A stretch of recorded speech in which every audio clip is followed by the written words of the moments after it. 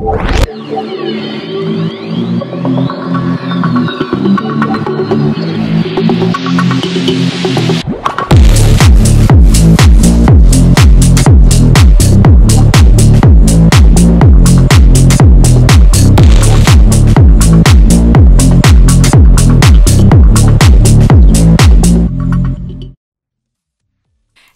you so much for being here today. Thanks for having me. It's fantastic having you here because I think I missed you in Sitges in October. Did you went to Sitges? Sure. I wish I could have. I didn't. No. Ah, okay. I couldn't actually afford it. Yeah. Ah, okay. Because I saw your name and I thought this I've seen on the scheduling in Sitges, but I didn't see you over there, so maybe that's why. Okay, so you couldn't go. No. Okay. No, I couldn't make it. Yeah. So unfortunately, Sitges doesn't actually. So in the UK, we have like this. There is a fund that's available, public money, to allow people to go to festivals, but Sitges just doesn't fall under that category, unfortunately. Even though it's so prestigious, I don't really know why. And I tried to appeal it, but they just wouldn't. Yeah, no, it's expensive. Yeah, it's lots of money. Because I don't live in Barcelona, so I have to travel as well, and it gets expensive. Sure. Yeah, because it's Barcelona is a city, right? So it's expensive, and then it's a really nice experience. So I really hope you can go with your next project, maybe. So it could be a fantastic or even just as a even just as a guest, maybe. Like I'm curious to see like the festival and stuff. You know, I do love going to festivals. So, the atmosphere is out of this world. You'll get to see it someday. Yeah, I'm really sure you will enjoy it. Well, first of all, congrats, because the short film is really short, but it gets to you, really. Good. Thank you. That's good. It's good to hear. Yeah, I mean, it's funny. When we set out, we really wanted to do something. We actually wanted to do something even shorter initially. So the script is a little bit shorter than the film itself, and so the edit dictated the length at the end. But glad you said that. Yeah, because it's really short, but I love the infinite possibilities it presents, because to get right to the point. So I guess I have to ask. My dreams have been dark of late. It is the beginning, is in the middle, or is at the end of a feature film? Because I need more.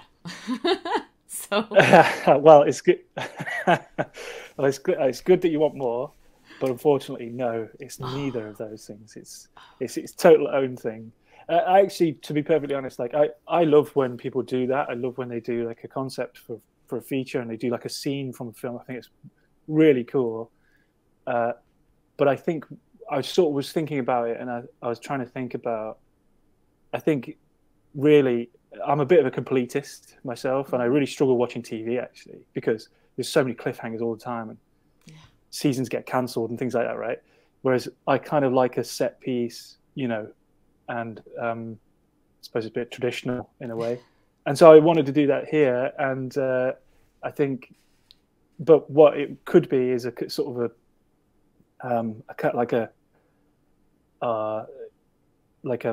showcase of theme. I think we'll probably touch upon the same themes again in future work for sure, but not the same story.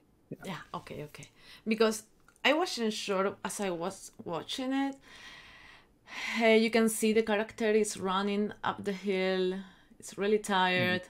It's heavy. It's a steel armor, right? So it must be heavy. Yeah. So, yeah. Yeah, like that. Maybe he's fleeing from somewhere. You don't know really. And then everything starts to crumble, to crash, and it gets suffocating. And I was, is this something in his head, his mind? Is he imagining it? What is happening here? Were you looking for that in the audience? 100%, yeah, absolutely. Like, yeah, I mean, it's funny you say that, because my initial pitch to the BFI for our funding mentioned, I talked a lot about Ingmar Bergman. He's one of my absolute favorite filmmakers, and he talks a lot about dreams and reality, and how films are like kind of in between all these things, and that was kind of a real kicking off point for me. And it's also in the title as well, you know. It's a dream. It's a fever dream. You know? Yeah, but it's so realistic that I don't know. You're like, wow, it's this for real. And I have to ask. I'm gonna jump right at it. Sure. Where did you find the steel armor? And how heavy is it? Yeah, I mean, yeah, no, it's this. Yeah, there was a company in the UK called Arms and Archery, and they do dressing for a lot of extras, period-based extras. Yeah. Okay. So they actually did some Game of Thrones stuff, and they've done a lot of like we have this thing called Horrible Histories here, which is like a sort of like an educational comedy series about the past, you know. So you'll have like Shakespeare and stuff, and they costume those guys, and they were really sweet, really friendly people, and he just had like loads of armor just lying around in his garage, loads of like swords, and it was like a real nerd fest of history, you know. And but he was also really kind of like, he understood the filmmaking process for those particular bits of costume as well, which was really helpful for me because I'd obviously never shot anything shiny like that before. Yeah, I guess. So, yeah. It's like you only have 4 minutes, but it's a lot of things to process, to have in mind, to keep like this goes here, this goes there, and I need to focus on this part now. So the thing I'm really curious about, how did you manage to crash the metal? Is that special effects? How? It's a little bit of both. It's a bit of practical. It's a bit of VFX. So I bought these sort of 1 meter by 1 meter square sheets of aluminium. Oh, okay. And it's the same kind of material that they make the armor out. So the armor's not steel; it's aluminium. So it's a bit lighter for the actors. So it's not as tiring as it would have been. Okay. Because otherwise you have very sweaty actors. Yeah. And so I bought this material, and I basically bought like, I don't know, say, I think like 8 sheets of this for each kind of area on the body. So I had a lot of sheets of metal basically, and I just had a big sledgehammer and I was just hitting it. And we kind of used stop motion, and then use that to then put it into the frame with the VFX. Yeah, so it's a bit half and half. Yeah. Yeah, so you really thought about this, you know, because it's kind of... a good year thinking about how am I going to do this. Yeah. Because I guess you have an amazing idea, and then you get, oh yes, let's do it. And how the hell are we going to do this? Yeah, and it is amazing to hear you say how you did it, because I was really asking myself, how the hell is this happening? Because you lower, it's right, you lower the camera a little bit, or you put it a little up so you don't get to see the crash, but you feel it, you sense it, the sound is there. So I guess the sound was also a really big part. Oh yeah, it's crucial. Yeah, absolutely. And I think I kind of like this idea, even though that was kind of a decision made out of what resources we had.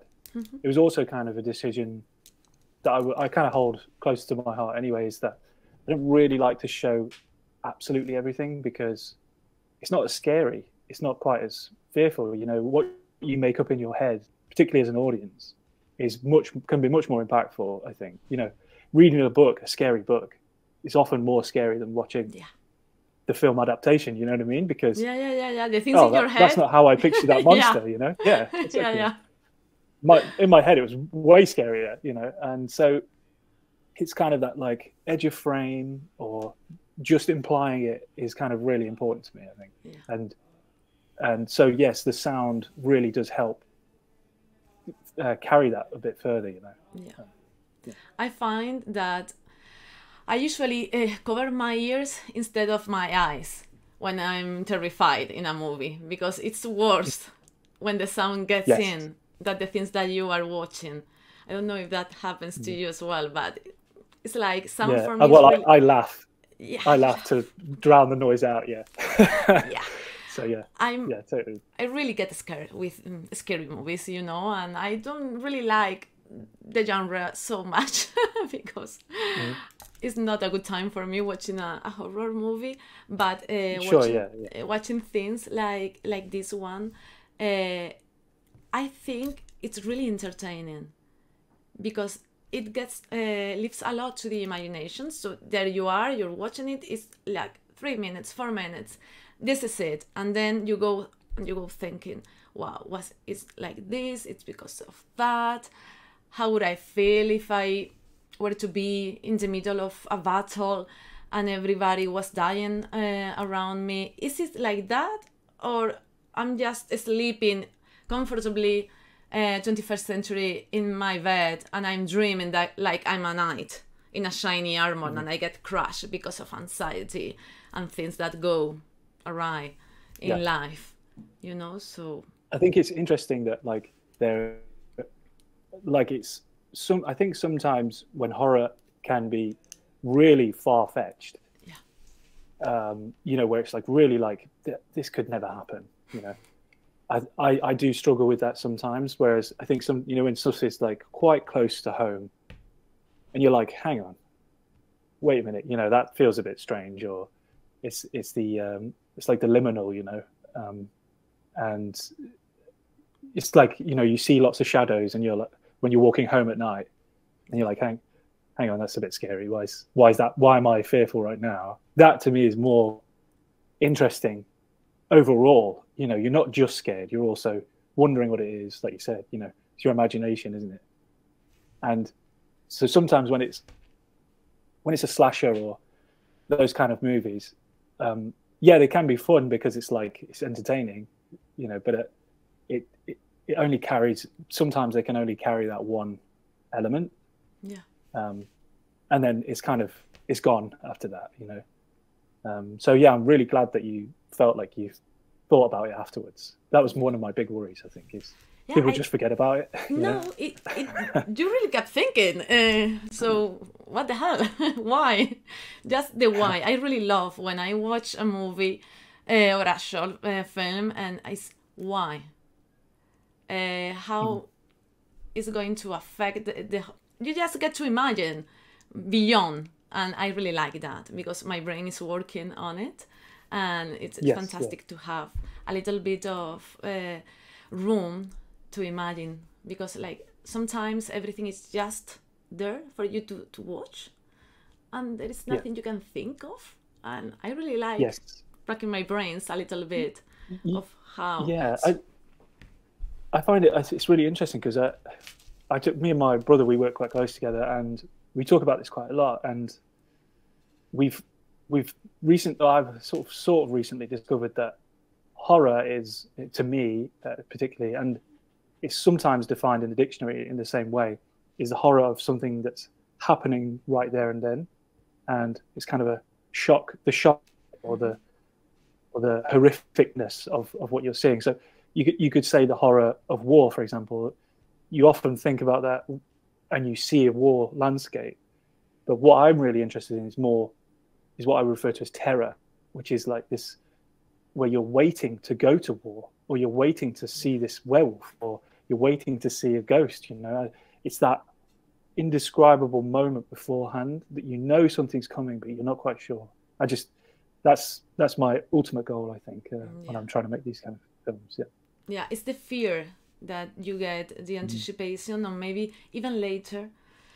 I guess that's what war veterans feel, you know, because you get to recall everything you've lived, the emotions, the place, the people are surrounding you, and that must be devastating. And I got that from the actor. So where did you draw inspiration for this script? It's actually based off a painting. There's a Russian artist called Denis Fokas Kostromytin. I think that's how you say his name. I can send you a. Yeah, please. I'm writing it down. You know. Yes, yeah. I can't pronounce his name very well, but yeah, it's Russian. Basically, yes, yeah. And he has like his work is sort of kind of what I was talking about. Like it's kind of this like liminal. You're not quite sure. It's very dream focused. It's also focused on sort of Mediterranean antiquity as well, which I'm really interested in. You know, the sort of medieval, the older myths and things like that. And he had this painting called "A Fever Dream of a Knight Devoured by His Armor." So this painting depicts this really dark image of a knight who's kind of trying to get out of his armor, essentially. And I got in touch with him, and he was he was really kind and gave us permission to sort of base our script off that, essentially. And we sort of we didn't really do that much. We just expanded it a little bit and sort of changed it to more of a crushing idea, and setting as well was slightly different. But yeah, that's where it's kind of come from. So if you are into those type of movies on history here, there is a Spanish director, Paul Urquijo, that made a film last year. It's called Irati, and I think you're gonna love it. I will send you the link later so you can have the info. But yes, please. Yeah, he focused on those type of stories and like mythology and nature and medieval times. So he's fantastic. I think you're gonna enjoy that. That's why I am telling you, you need to go to Sitges, because you will find him there. So. Okay, yeah, wicked, right. Okay, yeah, I'm always up for recommendations, for sure. Yeah, fantastic. So, what else are you doing at the moment? Because my dreams have been dark of late. It's been fantastic to watch, so I wanna watch a little something else that you maybe have. Yeah, in your sure. heads. I mean, we're working on a couple more shorts. We have a short about they're called tide waiters, and there were these guys that used to watch they're like kind of customs officers, you know, watch for smugglers. So there's we've got a short film idea about that, and another couple as well. One about a medium who tours the UK. Okay. And we're also working on a couple of feature ideas as well. So. Okay, so we will be talking in the future. Yeah, for sure. I hope so. Yeah. I really got to get them off the ground first. But yeah, we'll do. Yeah. So, what is your favorite part of this job? It's not an easy world. No, it's not at all. There's two parts I really love. There's the conceptual side, you know, when you're kind of coming up with the ideas and you're sort of piecing it all together, and it kind of starts forming from sort of nothing. I find that really interesting. And I also really love the edit as well, because it's that germ that's become, and then you see it kind of materialize a bit more. I find that really fascinating as well. Everything in between is great. It's good fun. There's good parts of everything else, but those two really stick out, I think. And would you say it's difficult for you guys to find a budget and some financial help in the UK? Yes, it's very difficult. It's very competitive, and there's only really one public funding body. Okay. And obviously, we're no longer in the EU, which I'm incredibly ashamed about. Means our links to industry are a bit more broken, I think, and I think it's just extremely. At the moment, it feels like a community, and I think we need to shift more towards an industry, and that means more people investing that can invest, essentially. But we're not there yet, I don't think. But yes, it is extremely difficult. Yeah, because I mean, I was very lucky to get money for this short. Because it takes a lot of money, it takes a lot of work, even to do a short film. So if you wanna, Yes. you know, try a feature film, and you need to cast, and you need photography, and you need locations, and everything in the middle, effects, and then distribution, and all of that. It's like, we people watch movies and say, oh wow, this was good, not so good, I love that, but do we really know how much work you have to put into a movie? I mean, yeah. I mean, it certainly makes you less critical, I think, when you become a filmmaker. I think you're watching, you're like, that wasn't really my kind of thing, but I can appreciate the fact that it was a miracle to be made in the first place. You know? So you get to see, and it's you focus it still on astounds the job. me that on the, the effort that somebody put into creating something, and I guess that's a miracle nowadays. So yeah, particularly after a certain period of time as well. I think there was an era where it felt like anyone could do anything, like not anyone, but anyone could kind of go and make a film if you had like the right connections in Hollywood or whatever. And that was kind of cool because you had like a lot of trashy movies come out as well, which were like kind of on the surface level a little bit bad, but actually they were quite fun, or they became cult classics and stuff, you know. But then there was a point in time when all of a sudden no one was buying anything anymore, and like this, you know, and now it's like, yeah, to make a film seems like a miracle, I think. Yeah, I guess if you are not Marvel, you just, you know, something for Disney Plus, you just need to sell your soul to somebody. I think so. I'm ready to. I guess.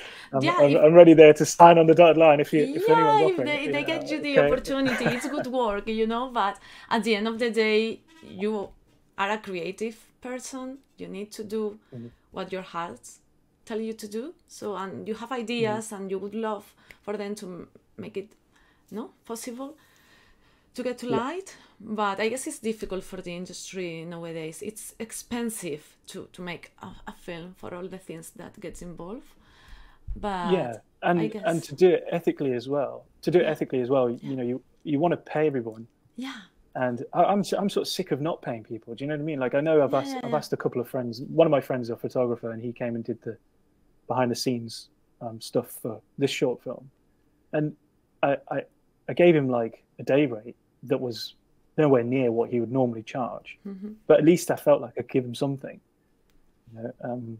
So there's that element as well, you know. And it's like looking after the people that are helping you create this thing, I think is quite important. And you know, everyone's struggling.